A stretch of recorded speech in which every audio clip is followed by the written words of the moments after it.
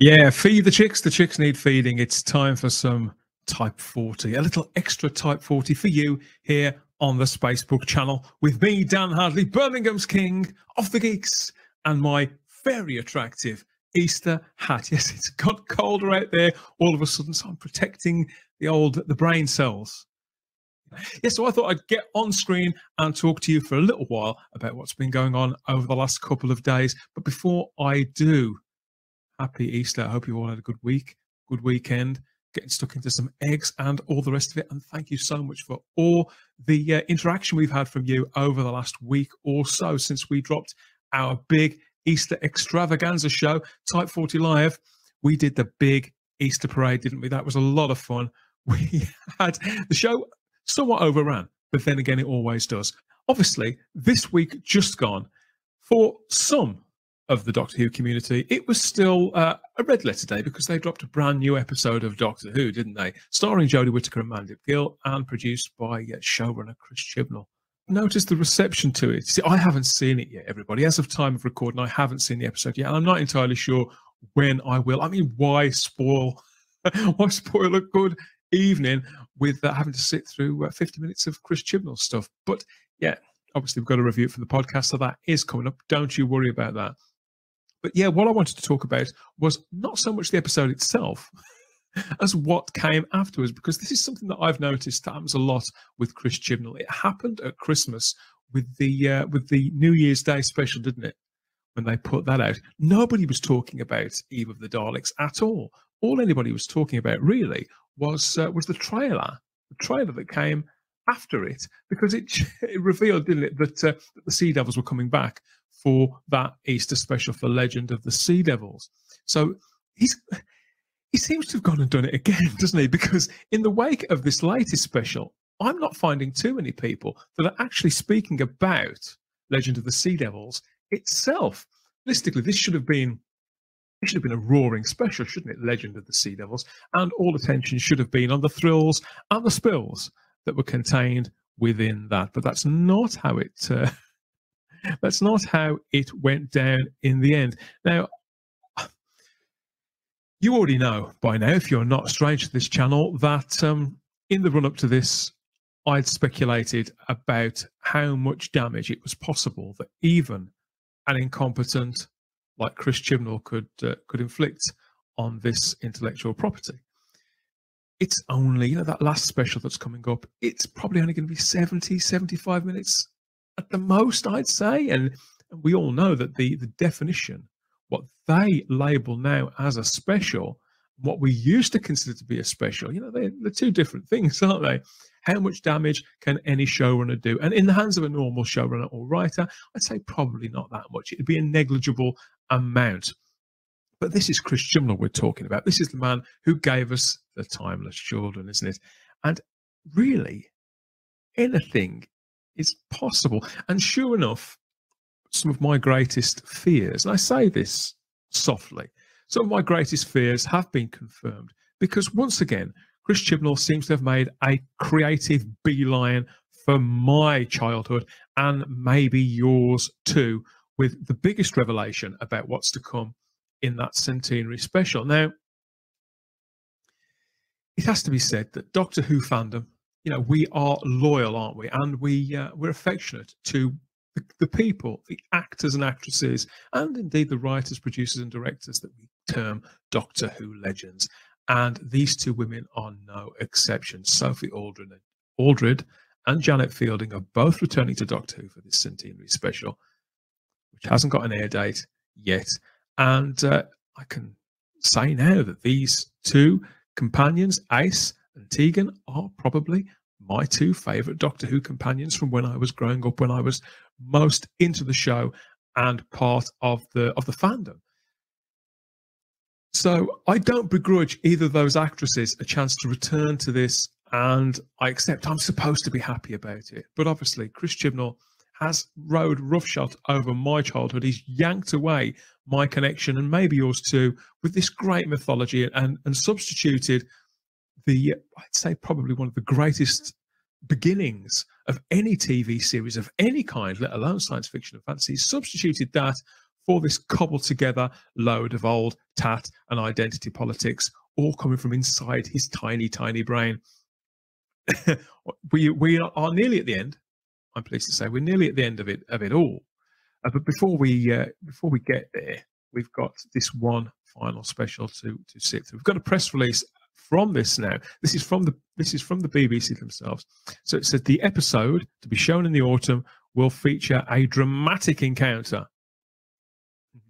We've heard that before, Chris, haven't we? We've heard that before. A dramatic encounter between the Doctor and 3 of his most feared foes, his, hers, whatever. Yeah, namely the Daleks, the Cybermen. Of course, this is the Master, as played by Sacha Dhawan, the long-suffering Sacha Dhawan. Whatever they give him to do, he does seem to give his best. But yeah, the Timeless Children kind of sour this incarnation of the Master for me, despite his sterling work in Spyfall. Maybe we'll get some more of that from him, but I can't help but feel my instincts are it's going to be another Ringmaster style performance where he'll be narrating what's going on rather than actually giving us anything approaching a proper performance. So we've got that to look forward to, maybe or maybe not. I mean, we see a picture here on screen. They've issued a handful, 6 or 7 maybe, promo pics for this special already. And it's not just any Cyberman. We've got Ashad, the lone Cyberman there from Series 12, who, again, quite a well-realised character. I thought that Chris Chibnall completely pissed up the wall, just as he has several times before and since. I'm thinking of Swarm in particular. So there's that. There's nothing really to get excited about this. But yeah, we've got a little more information here. It says Jodie's final feature-length story contains a plethora of treats. A plethora of treats. That's a very Chris Chibnall kind of word, isn't it? And surprises for audiences and fans, not to mention the return of 2 of the most beloved companions in the show's history. They're helping the Doctor fight on 3 fronts against her deadliest enemies in one huge story for the BBC's Centenary. We'll be celebrating the past, the present, and the future of Doctor Who in a fittingly thrilling, epic, and emotional send-off for the 13th Doctor. Well, we'll be celebrating the past and the present. Celebrating. So I think the celebrating aspect, that very much remains to be seen on past form. But okay, this is pretty much standard for a blurb, isn't it? This is what we expect from the kind of morose media speak that we get served up with regularity. But yeah, so this is Janet Fielding and Sophie Aldred, both returning to the story. And yeah, I think that these 2 companions, seeing them on screen together, obviously does swirl up a lot of nostalgia for me. I grew up watching these 2 women in these 2 roles. Obviously, they were never on screen together at the time, so there is a kind of weirdness about seeing them there. How did they come to be? Maybe working together, cooperating. They're clearly very comfortable, and they've got sort of tech. There's some tech around them there. I can't work out exactly what it is. Maybe drones and whatever else. It actually looks like the school canteen now. Okay, we'll gloss over that. Okay, so we've got a quote here from Janet Fielding too. She says, in some ways, it was a very different experience to what it was like when I finished recording in 1983. But in many ways, it was very similar. It was so lovely to be a working member of the Doctor Who family again. Again, sweet words there from Janet Fielding, I thought. And this is a woman who has been involved in Doctor Who since 1980. When she made her debut alongside Tom Baker, Sarah Sutton and Matthew Waterhouse in Logopolis there, and one of the longest standing of Doctor Who companions. She remained almost throughout the entirety of Tom Baker's successor, Peter Davison, almost through the entirety of his run, departing in Resurrection of the Daleks there. And it was probably one of the most emotional send-offs in Doctor Who history. It was very distinctive, and the character left because she was sick of violence and death as inflicted on her by Eric Saywood during his time unscripted there on the show. Yes, so she hasn't been seen since. I think we got... no, actually, we didn't. She wasn't in Dimensions in Time either. Honestly, I'm really happy for her. I love this character. I think Janet Fielding is a scream.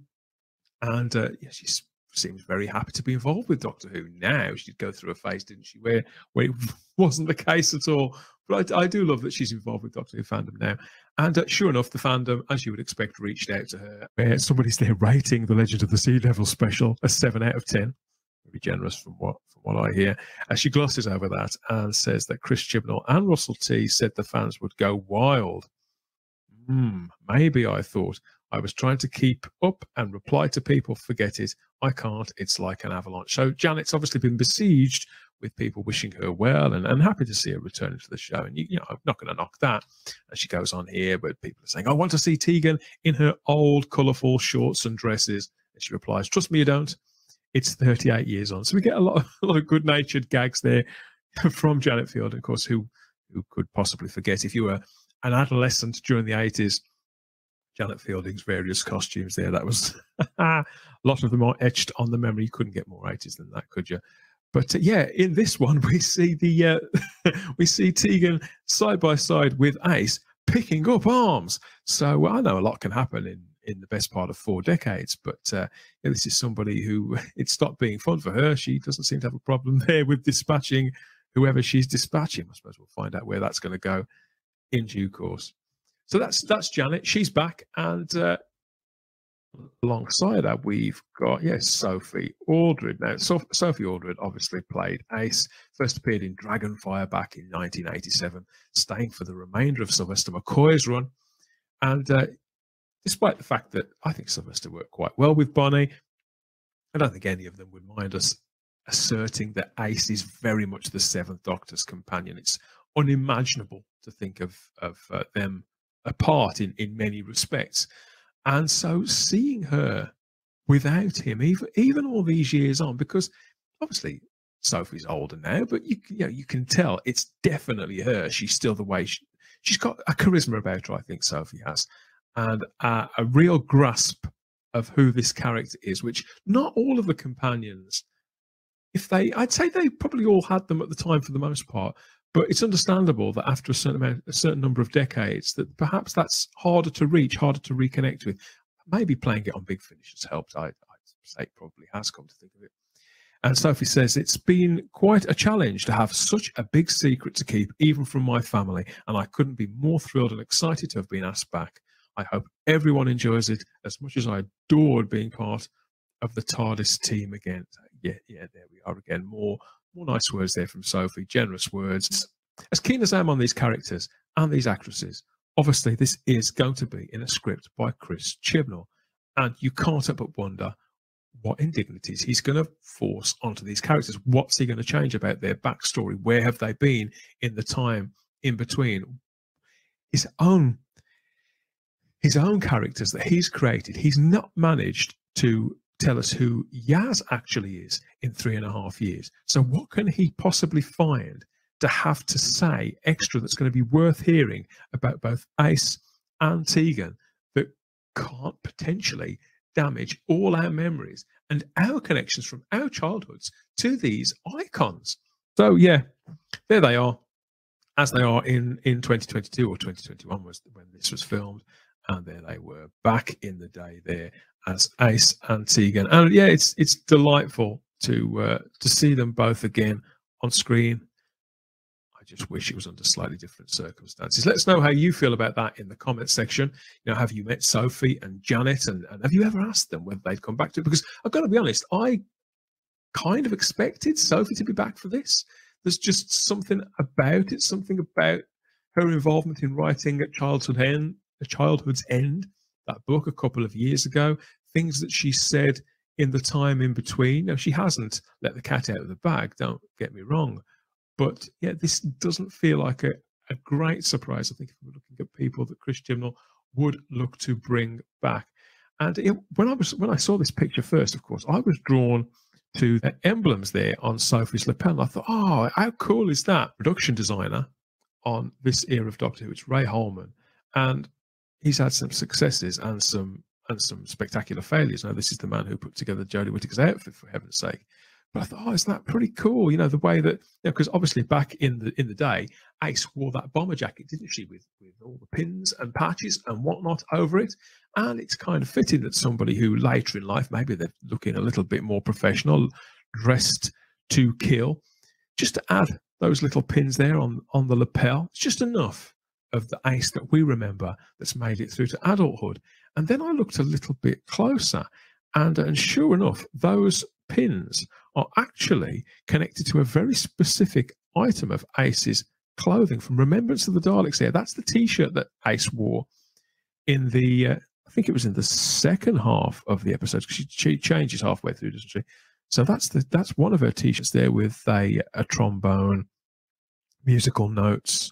Was it a trumpet? I don't know. Something from the brass section anyway. So that's all there. And I think, well, what a nice touch. Again, well done, Ray.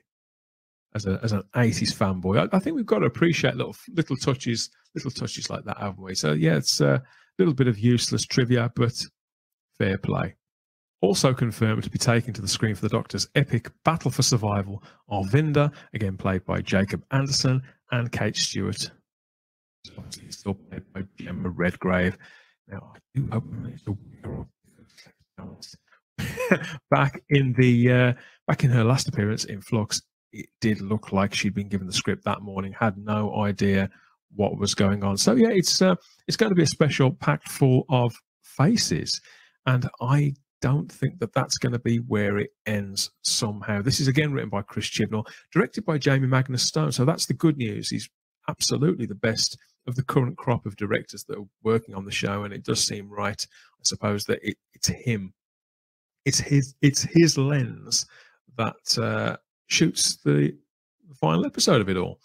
But yeah, what I am worried about is what they're holding back. So if they've told us about Ace and Tegan this early, they must have something else in store, and that can't help but worry me, because there are other Doctor Who legends, other Doctor Who characters that you don't want to see dragged into this, really, do you? Particularly as we've got another special coming up a short time later.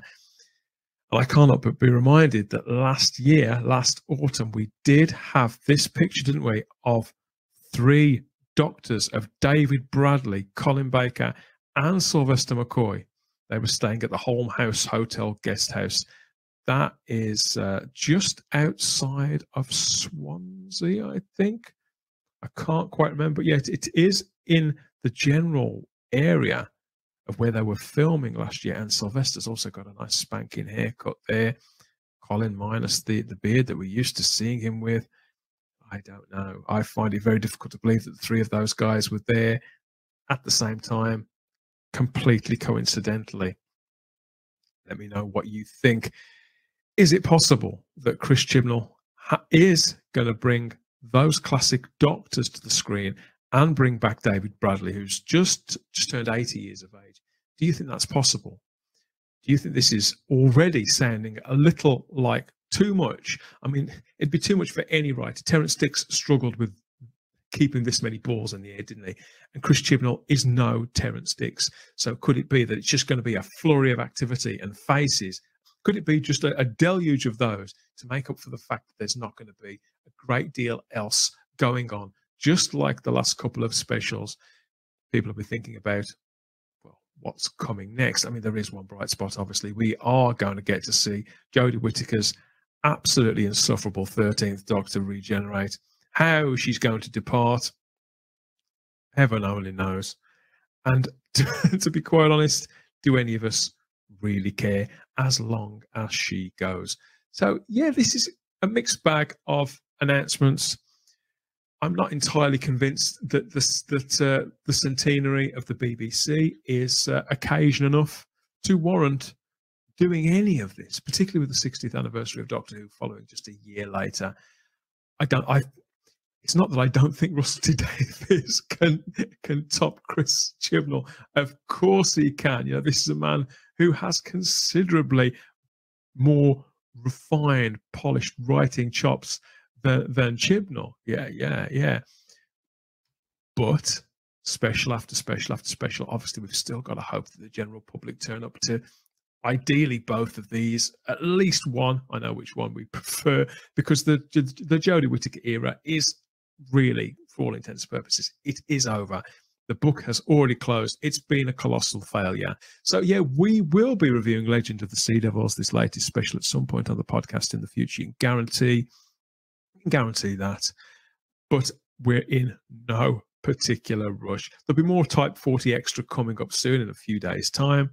And yeah, keep an eye on the channel. Please like this video if you've been here this long, and subscribe to the channel, because you're going to want to pick up on what we drop next, whether it is a review of actual Doctor Who episodes, could be a live stream, a podcast, could be a short video like this. And we intend on being right on it as soon as it is announced. Yeah, because the BBC have also said that they expect to be releasing the name of the person who's going to be playing the next Doctor in the next few weeks. So I'm not entirely sure where that's come from, whether it's come from Bad Wolf or wherever. I just don't know. But it has appeared on a BBC website now, and who is going to be the face? Who's going to be there at the controls of the TARDIS? Who's going to be stepping into the Doctor's shoes? Is it going to be one of these people that's been speculated about over the last few months, or a name that we're never going to see coming? We can only speculate some more. The speculation has been fun, but this has been the longest gap in between one Doctor being announced as departing and another one being announced. So I think we're all kind of over it by now. It wouldn't at all surprise me for Russell T Davies to keep us guessing, actually, as he said, right the way through till next October. But maybe that is unrealistic. Maybe it'll get leaked. Maybe some newspaper will threaten to leak it. I think that's happened before.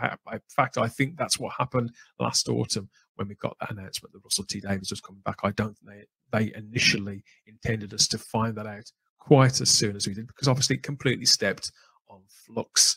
Okay, yes, so just a reminder, the Type 40 Doctor Who podcast is on all the podcatchers: Spotify, Audible, Apple Podcasts, pretty much anywhere you can get podcasts. You can get the audio versions of the live streams and the podcast itself over there, or on our home feed at type40.podbean.com. We love Podbean, so easy to use. Even I can use it.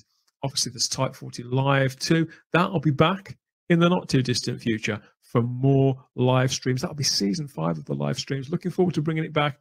Yet again, we're looking at ways we can tweak the format and move things up and down and around a little bit as the show continues to evolve and our conversations continue with you guys. So let us know what you think of everything that I've been speaking about this time. So about the Centenary special, about Ace and Tegan, about the Sea Devils, about the possibility of other Doctors being in the mix too. Is that what he's holding back until much later in the day? Because even though Chris Chibnall thinks that he's really great at keeping secrets, he is and he isn't. So I'll be honest, I was really surprised to see Janet Fielding there.